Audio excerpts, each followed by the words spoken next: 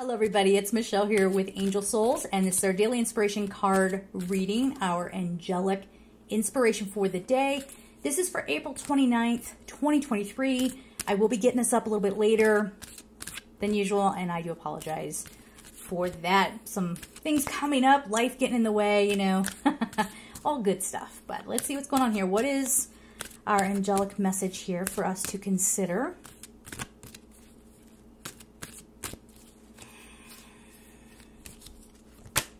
Emerald. Oh, calm your mind, body, and soul. The number is 30. This, very heart chakra.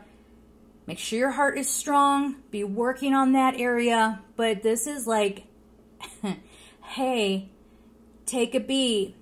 Get this stuff in alignment. Now, if you're, well, I don't know if I'll have this up by the time the live starts. It starts in an hour. I'll try.